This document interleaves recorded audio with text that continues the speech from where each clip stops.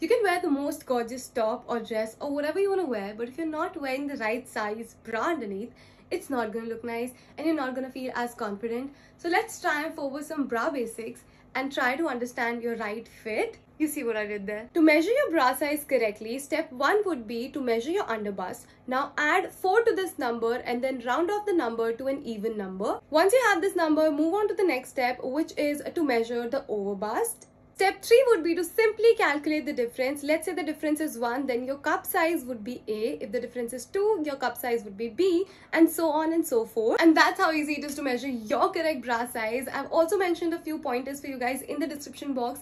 Definitely make sure to check those out. Now go measure yourself and see if you've been wearing the right size or not.